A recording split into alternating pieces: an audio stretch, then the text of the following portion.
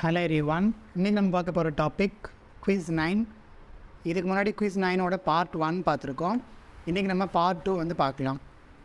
And இந்த மாதிரி டோட்டலாக என்கிட்ட QUIZ-1லேருந்து QUIZ-51 வரைக்கும் டோட்டலாக 51 PDF ஃபைல்ஸ் இருக்குது. இதில் 1லேருந்து 8 வரைக்கும் நான் ஆல்ரெடி அப்லோட் பண்ணிவிட்டேன். யூடியூப்லேயும் இருக்கும், செக் பண்ணிக்கோங்க, எல்லாமே இருக்கும்.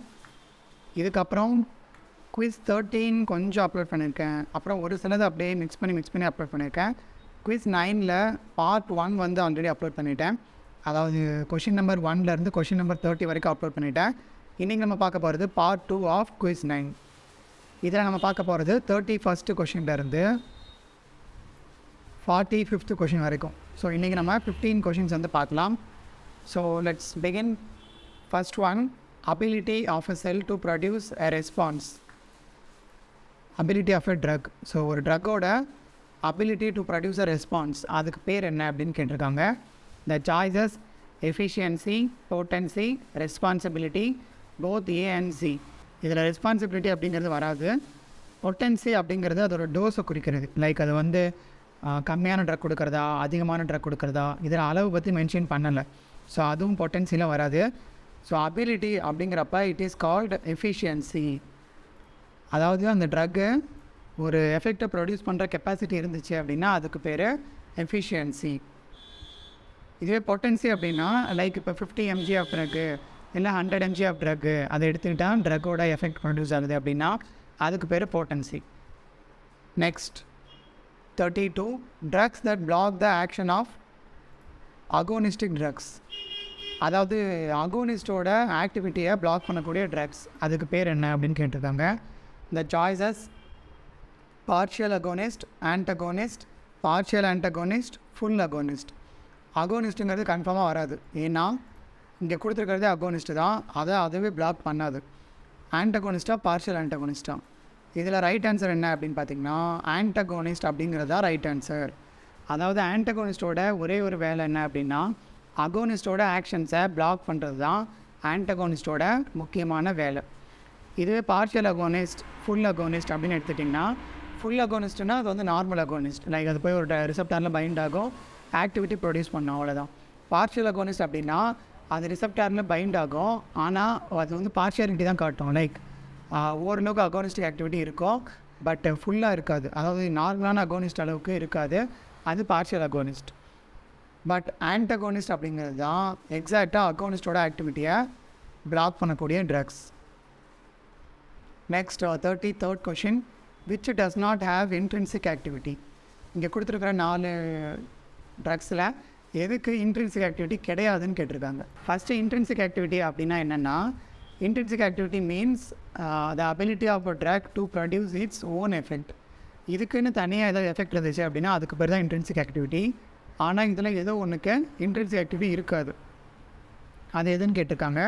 த choices: agonist, partial agonist, inverse agonist, antagonist. இதில் அகோனிஸ்ட் எல்லாத்துக்குமே ஓரளவுக்கு கொஞ்சமாவது ஆக்டிவிட்டி இருக்கும், இன்ட்ரின்சிக் ஆக்டிவிட்டி.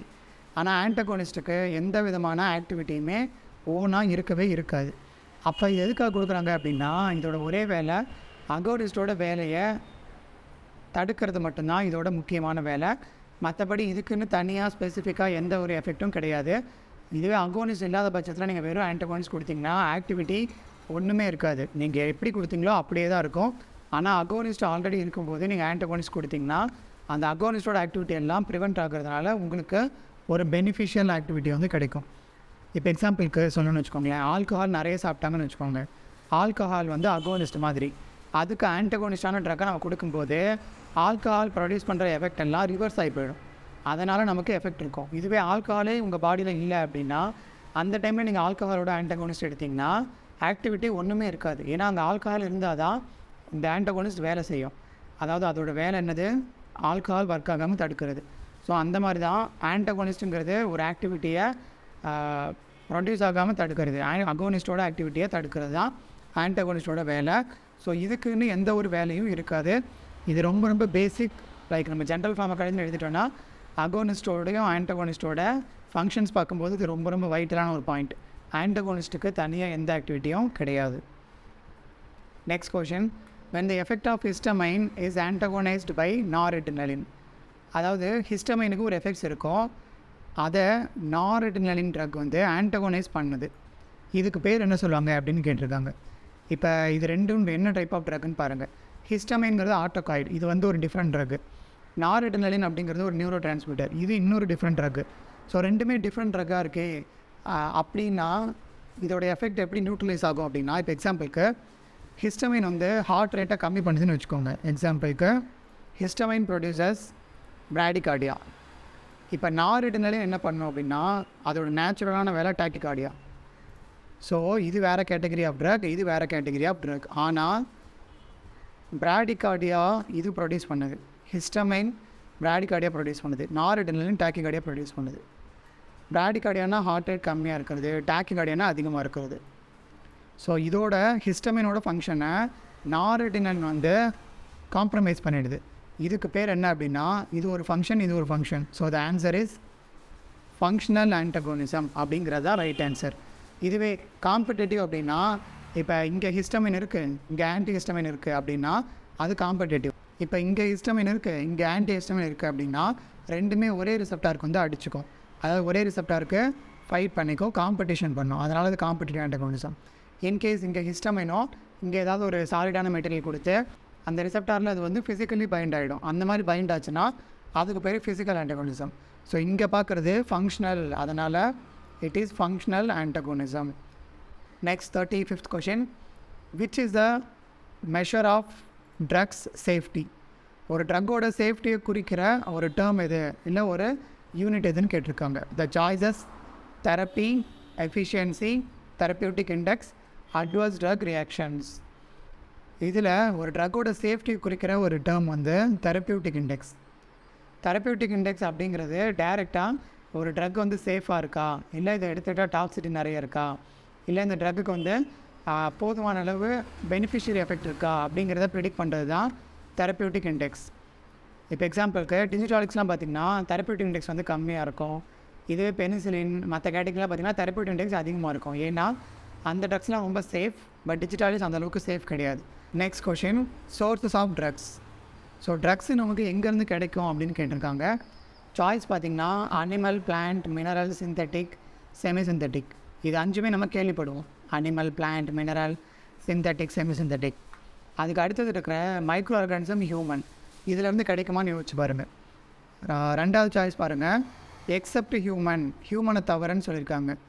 மூணாவது எக்ஸப்ட் மைக்ரோ ஆர்கானிசம் சொல்லியிருக்காங்க. நாலாவது ஹியூமன் அண்ட் மைக்ரோ ஆர்கானிசம் ரெண்டு பேரை தவிரன்னு கேட்டிருக்காங்க. இதுக்கான ரைட் ஆன்சர் பார்த்திங்கன்னா ஆப்ஷன் ஏ, எல்லாத்துலேருந்துமே கிடைக்கும். Animal, human, micro organism, synthetic, semi synthetic, plant, mineral, இந்த மாதிரி எல்லாத்துலேருந்துமே கிடைக்கும். ஹியூமன்லேருந்து கிடைக்கிறதுக்கு எக்ஸாம்பிள் இந்த இன்சுலின், கொனடோட்ரோபின், இந்த மாதிரி பொருட்கள்லாம் கிடைக்கும். மைக்ரோ ஆர்கானிசம் உங்களுக்கே தெரியும், பெனிசிலின்லேருந்து நிறைய ஆன்டிபயோட்டிக்ஸ் வந்து மைக்ரோ ஆர்கானிசம் கிடைக்கும். So answer is a. Next 37th question, which means the other suffering. Other suffering அப்படிங்கிறது இதில் எதை குறிக்குது, அதாவது எந்த டைப் ஆஃப் தெரப்பி அதர் சஃபரிங்னு சொல்லுவாங்க அப்படின்னு பார்த்தீங்கன்னா த choices homeopathy, allopathy, Unani, Ayurveda. இதில் அதர் சஃபரிங் அப்படின்னா அது வந்து அலோபதியை குறிக்கிறது. இதில் அல்லோ அப்படின்னா ஒரு மீனிங் இருக்குது,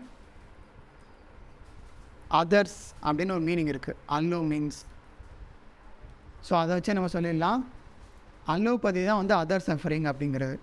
நெக்ஸ்ட் கொஷின் பாருங்கள், which means the similar suffering. அப்போது சிமிலர்னால் ஒரு மீனிங் இருக்குது. செட் டவுன் பாருங்கள், ஹோமியோ. ஹோமியோனா வந்து சேம், சிமிலர்னு அர்த்தம். ஸோ சிமிலர் சஃபரிங் அப்படிங்கிறது ஹோமியோபதியை குறிக்கிறது. இதுக்கு மீனிங் என்ன அப்படின்னா அலோபதியில் ட்ரீட்மெண்ட் வந்து அந்த பேஷண்ட்டுக்கு என்ன டைப் ஆஃப் எஃபெக்ட் இருக்கோ அதுக்கு ஆப்போசிட்டான எஃபெக்ட் வந்து க்ரியேட் பண்ணி அவங்கள சரி பண்ணுறது அலோபதி. இதே மாதிரி சிமிலர் சஃபரிங் அப்படிங்கிறது இதுக்கு ஆப்போசிட். அதாவது இப்போ எக்ஸாம்பிளுக்கு அவங்களுக்கு ஒரு எஃபெக்ட் இருக்குதுன்னு வச்சுக்கோங்களேன், அந்த எஃபெக்டை இவங்க வந்து வேறு விதமாக ப்ரொடியூஸ் பண்ணி அதை வந்து காம்ப்ரமைஸ் பண்ணுவாங்க. அதுக்கு பேர் ஹோமியோபதி. ஸோ அலோபதி, ஹோமியோபதி ரெண்டுமே ஒன்றுக்கு ஒன்று ஆப்போசிட். ஏன்னா ரெண்டுமே வந்து பேஸ்ட் ஆன் 2 டிஃப்ரெண்ட் பிரின்சிபல்ஸ் மூலிமா கொடுக்குற தெரப்பி தான் allopathy and homeopathy. Next 39th question, which is India's earliest pharmacological writings. இதில் எதில் இந்தியாவோட இயர்லியஸ்ட் ஃபார்மகாலஜிக்கல் ரைட்டிங்ஸ்லாம் இருந்திருக்கு அப்படின்னு கேட்டிருக்காங்க. இதுக்கான choices Veda, Siddha, Unani, both A and B. Earliest அப்படின்னு போனீங்கன்னா அது வேதா தான். ஸோ வேதா அப்படிங்கிறது இந்த கடந்த காலங்களில் ரொம்ப ரொம்ப முக்கியமான மெடிக்கல் ரைட்டிங்ஸ்லாம் இதில் தான் வந்து ஃபவுண்ட் ஆயிருக்குன்னு சொல்லியிருக்காங்க. Next 40th question. On reaching the circulation most drugs find. சர்க்குலேஷன்னா பிளட்டை ரீச் பண்ணதுக்கப்புறம் ட்ரக்கு மெயினாக எங்கே பைண்ட் ஆகும் அப்படின்னு கேட்டிருக்காங்க. த choices haemoglobin, plasma globulin, plasma albumin, plasma antibodies. ஹீமோக்ளோபின்ங்கிறது particular oxygen வந்து பைண்ட் ஆகுறது ஹீமோக்ளோபின். பிளாஸ்மா குளோபுலின்ங்கிறது அந்தளவுக்கு வராது. ஸோ ட்ரக்கு பிளட்டை ரீச் பண்ணதுக்கப்புறம் நிறைய ட்ரக்கு பைண்ட் ஆகிற ப்ரோட்டீன் வந்து பிளாஸ்மா ஆல்புமின். அதுதான் ரைட் ஆன்சர். நெக்ஸ்ட், இந்த பிளாஸ்மா ஆல்புமினோட பைண்ட் ஆகிட்டு தான் அது எல்லா இடத்துக்கும் சர்க்குலேட் ஆகி நம்ம பாடி ஃபுல்லாகவே வந்து சர்க்குலேட் ஆகும், டிஸ்ட்ரிபியூட் ஆகும். Next 41st question. In which root onset of action is slow. இங்கே கீழே கொடுத்துருக்க எந்த ரூட்டில் ஆன்செட் ஆஃப் ஆக்ஷன் வந்து ஸ்லோவாக இருக்கும்னு கேட்டிருக்காங்க. த சாய்ஸஸ் இன்ட்ராபீனஸ், இன்னாலேஷன், சப்கியூட்டானியஸ், என்டரல். இதில் இன்ட்ராவீனஸ் பார்த்திங்கன்னா டைரெக்டாக பிளட் ஸ்ட்ரீமில் நம்ம ட்ரக்கை இன்ஜெக்ட் பண்ணுறது தான் இன்ட்ராவீனஸ். ஸோ அதில் ஆன்செட் ஆஃப் ஆக்ஷன் வந்து ரொம்ப ரொம்ப ஃபாஸ்ட்டாக இருக்கும். இன்னாலேஷனுங்கிறது நம்ம லங்ஸுக்கு போய்ட்டு உடனடியாக வேகமாக பிளட்டுக்கு வந்து ட்ரான்ஸ்ஃபர் ஆகும், அதுவும் கிடையாது. சப்கியூட்டானியஸுங்கிறதும் அங்கேருந்து ஊர்ந்து போய் ட்ரக்கை பிளட்டை ரீச் பண்ணிவிடும். ஆனால் என்ட்ரல் அப்படிங்கிறது அப்படி கிடையாது. எக்ஸாம்பிளுக்கு டேப்லெட், சொல்யூஷன், சிரப் இந்த மாதிரி இதெல்லாம் நீங்கள் எடுத்துக்கிட்டு அது வந்து டிசால்வ் ஆகி பிரேக் டவுன் ஆகி அது ஃபர்தராக வந்து உங்கள் செல்லை க்ராஸ் பண்ணி அது டிசால்வ் ஆகிறதுக்கே ஒரு 30 minutes 15 minutes ஆகும். அதுக்கப்புறம் அந்த ட்ரக் வந்து நம்ம பிளட் ஸ்ட்ரீமை ரீச் பண்ணுறதுக்கு லேட் ஆகும். அதனால் ஆன்செட் ஆஃப் ஆக்ஷன் வந்து ஸ்லோவாக தான் இருக்கும். ஸோ ஆன்செட் ஆஃப் ஆக்ஷன் ஸ்லோவாக இருக்கிற ரூட் வந்து என்ட்ரல் ரூட். என்ட்ரல் ரூட்னா என்ன route? Oral root. Oral route தான் வந்து ஆன்செட் ஆஃப் ஆக்ஷன் வந்து ரொம்ப ரொம்ப ஸ்லோவான root. Next 42nd question. Which organ place a major role in metabolism. எந்த ஆர்கன் வந்து மெட்டபாலிசமில் முக்கியமான ரோல் இருக்குது அப்படின்னு கேட்டிருக்காங்க. அதாவது absorption, distribution, metabolism, excretion 4 process இருக்குது. இதில் எக்ஸ்கிரீஷன் கேட்டாங்கன்னா கிட்னின்னு சொல்லிடலாம். பட் இங்கே மெட்டபாலிசம் கேட்டிருக்காங்க. அதாவது நம்ம கொடுக்குற ட்ரக்கு வேறு ஒரு ஃபார்முக்கு சேஞ்ச் ஆகுது இல்லையா, அதுக்கு பேர் தான் மெட்டபாலிசம். இதுக்கு இன்னொரு பேர் கூட சொல்லுவாங்க, மெட்டபாலிசத்துக்கு இன்னொரு பேர் கூட சொல்லுவாங்க, தட் இஸ் பயோ டிரான்ஸ்ஃபார்மேஷன். பயோனா நம்மளோட பாடிக்குள்ளார, டிரான்ஸ்ஃபார்மேஷன்னா உருமாறுறது. நம்ம பாடிக்குள்ளார ட்ரக்கு உருமாறுது இல்லையா, அதுக்கு பேர் தான் பயோ டிரான்ஸ்ஃபார்மேஷன். இதை தான் ஜென்ரலாக மெட்டபாலிசம்னு சொல்லுவாங்க. இது மெயினாக எங்கே நடக்கும், எந்த ஆர்கன் வந்து இதில் முக்கியமான ரோல் இருக்குது அப்படின்னு கேட்டிருக்காங்க. த choices kidney, pancreas, liver, intestine. Here the right answer is liver. எப்படி வந்து கிட்னிங்கிறது ஒரு மேஜர் எக்ஸ்கிரிட்டரி ஆர்கனோ அந்த மாதிரி லிவர் அப்படிங்கிறது மெட்டபாலிசத்துக்கு மேஜரான ஒரு ஆர்கன். ஸோ இங்கே தான் மெட்டபாலிசத்துக்கு தேவையான நிறைய என்சைம்ஸ் வந்து ப்ரொடியூஸ் ஆகும். அது ஏன் லிவர் மட்டும் மெயினாக மெட்டபாலிசம் இருக்குது அப்படின்னா, பிகாஸ் இங்கே நிறைய என்சைம்ஸ் வந்து லிவரில் தான் செக்ரேட் ஆகும். அண்ட் இங்கே வந்து இன்னொரு முக்கியமான ஒரு டைப்பும் இருக்குது, சைட்டோக்ரோம் P450 அப்படின்னு சொல்லுவோம் இல்லையா. இந்த குரூப் ஆஃப் என்சைம்ஸ்லாம் லிவரில் தான் ப்ரெசென்ட் ஆகிருக்கும். அதனால் லிவர் தான் வந்து முக்கியமான ரோல். இந்த CYP அப்படிங்கிறது நிறைய டைப் ஆஃப் என்சைம்ஸ், ஏகப்பட்ட செவரல் டைப் ஆஃப் என்சைம்ஸ் வந்து இந்த CYP ஃபேமிலியே சேர்ந்தது. இதில் இருக்கக்கூடிய நிறைய என்சைம்ஸ் தான் ட்ரக்கை வந்து டைஜஸ்ட் பண்ணுறதுக்கு, அதாவது ட்ரக்கை வந்து பயோ ட்ரான்ஸ்ஃபார்ம் பண்ணுறதுக்கு ஹெல்ப் பண்ணலாம். Next 43rd question. What type of drugs can pass through blood brain barrier and placental barrier. இந்த பிளட் பிரைன் பேரியர் அப்படிங்கிறது என்ன அப்படின்னா,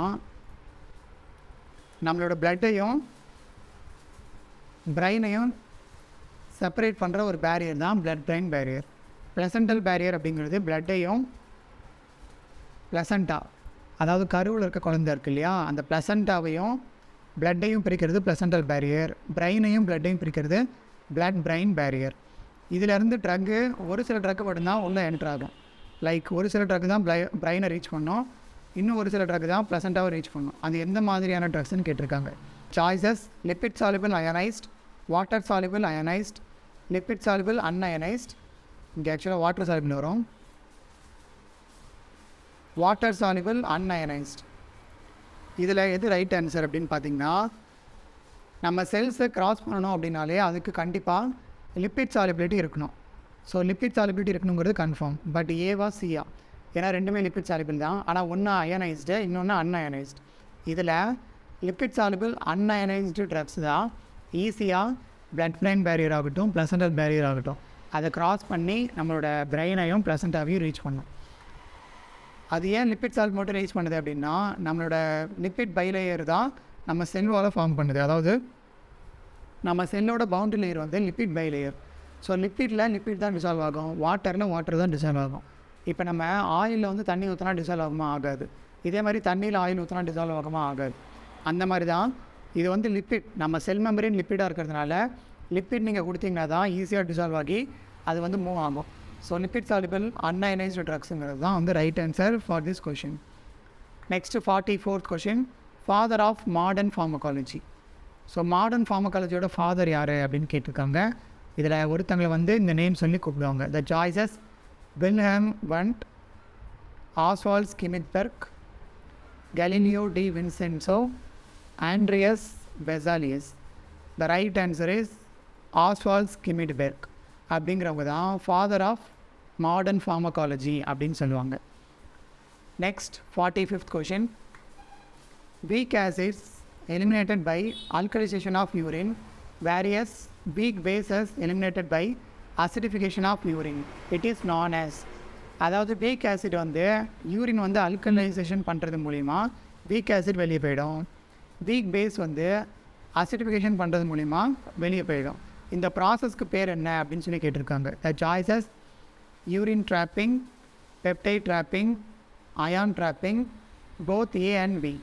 the right answer is ion dropping. அப்படிங்கிறது தான் வந்து வீக் ஆசிடும் வீக் பேஸும் யூரின் மூலிமா ஆல்கலைசேஷன் அண்ட் அசிடிஃபிகேஷன் மூலிமா வெளியே போகிற ப்ராசஸ்க்கு பேர் அயான் ட்ராப்பிங் அப்படின்னு சொல்லுவாங்க.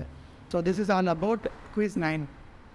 ஸோ இந்த Part-2ஓட நம்ம QUIZ-9 வந்து கம்ப்ளீட் பண்ணுறோம். அதாவது QUIZ-9ல் நம்ம பார்த்த டாபிக்ஸ் பார்த்திங்கன்னா scope of pharmacology, ஃபார்மகோகைனெட்டிக்ஸ், ஃபார்மகோடைனமிக்ஸ், root of drug administration, bio availability. அதாவது ஜென்ரல் ஃபார்மகாலஜி வந்து இந்த QUIZ-9ல் பார்த்துருந்தோம். அதில் Part-1ல் ஆல்ரெடி 30 கொஷின்ஸ் வந்து கம்ப்ளீட் பண்ணியிருந்தோம். தென் அதுக்கப்புறம் இந்த டாப்பிக்கில் 31லேருந்து 45 வரைக்கும் கம்ப்ளீட் பண்ணிட்டோம். ஸோ இதோட இந்த டாபிக் வந்து ஓவர். ஸோ இந்த மாதிரி ஓவரால் என்கிட்ட 51 PDF ஃபைல்ஸ் வந்து ஓவரால் இருக்குது. இதில் ஓவரால் ஒரு 8 or 9 டாபிக்ஸ் மட்டும் இது வரைக்கும் நான் அப்லோட் பண்ணியிருக்கேன். இதெல்லாம் நீங்கள் உங்கள் எக்ஸாமுக்கு யூஸ்ஃபுல்லாக இருக்கும். நீங்கள் வந்து PDF வேணும் அப்படின்னு நினச்சிங்கன்னா நீங்கள் என்கிட்ட பர்ச்சேஸ் பண்ணிக்கலாம். இதை நீங்கள் வாங்கணும் அப்படின்னு நினச்சிங்கன்னா என்னோடய வாட்ஸ்அப் நம்பருக்கு கான்டாக்ட் பண்ணுங்கள். அண்ட் இந்த வீடியோ உங்களுக்கு ஹெல்ப்ஃபுல்லாக இருக்கும்னு நினைக்கிறேன். இதில் ஏதாவது டவுட் இருந்துச்சுன்னா கமெண்ட் செக்ஷனில் மென்ஷன் பண்ணுங்கள். அண்ட் இந்த வீடியோ ரொம்ப ஹெல்ப்ஃபுல்லாக இருந்துச்சுன்னா மறக்காம உங்கள் ஃப்ரெண்ட்ஸ் எல்லாருக்கும் ஷேர் பண்ணுங்கள். அப்புறம் இதே மாதிரி வீடியோஸ் பார்க்குறதுக்கு நம்ம சேனலை சப்ஸ்கிரைப் பண்ணி பெல் ஐக்கான ஆல் கொடுத்து வச்சுக்கோங்க. அப்புறம் நீங்கள் இந்த சேனலுக்கு சப்போர்ட் பண்ணணும் அப்படின்னு நினச்சிங்கன்னா நீங்கள் மெம்பர்ஷிப் ஜாயின் பண்ணலாம்.